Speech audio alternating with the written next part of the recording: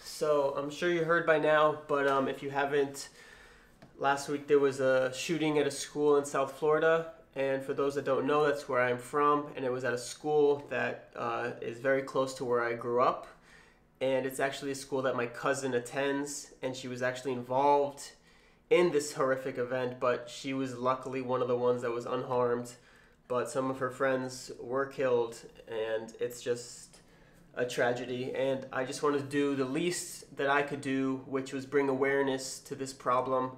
I don't even really know how to address it, but what I do think is probably part of the reason that these things happen is mental illnesses and depression and things like that. And I just want to try to bring awareness to this for the people who aren't having those struggles, to try to help those who are, and just to be more aware, I guess is the word, but just to be more aware of other people that are having struggles in their life, and just to be more open to them and understand that their actions may not be directed towards you. I'm not talking about the actual shooting. I'm just talking about in everyday life when people are having struggles and they're depressed and they act mean or very negative and things like that. I know it feels like you don't want to be around that person, but there's probably underlying reasons for that.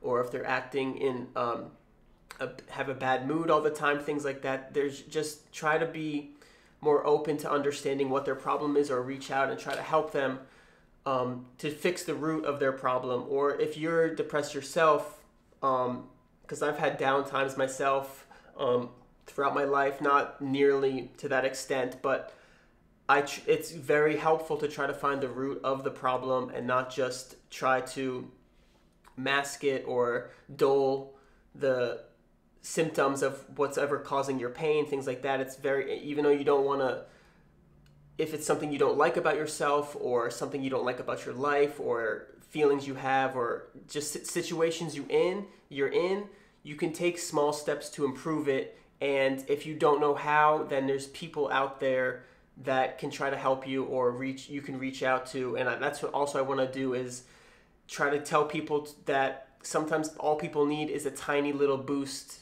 of confidence, of just encouragement to get them started. And it can go a long way for people that are really struggling and feel like there is no hope or there is nothing positive in their life. A small just appreciation for that person could go a long way. And I guess that's pretty much all I wanted to say on this. But I just couldn't really not speak my mind and bring it to your attention that I definitely think that it's something that we can all contribute into helping with.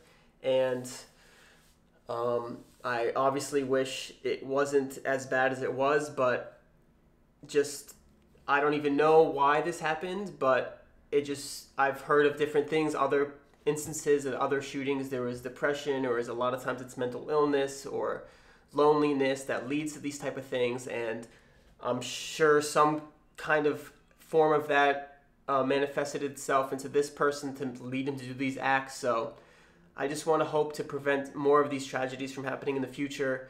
And I think it starts with the people just coming together and everybody loving one another, and at least showing care and understanding that some people have problems that they can't control or that they were born with or anything like that, but that you can do a lot more. And try not to, if you are not struggling, or even if you're struggling less than someone, there's someone struggling more than you, the littlest thing can do a lot. And I just want to try to push that message to just help people help others, so that way we can all work together to not harm one another and to stop these things from happening, because it's just too much.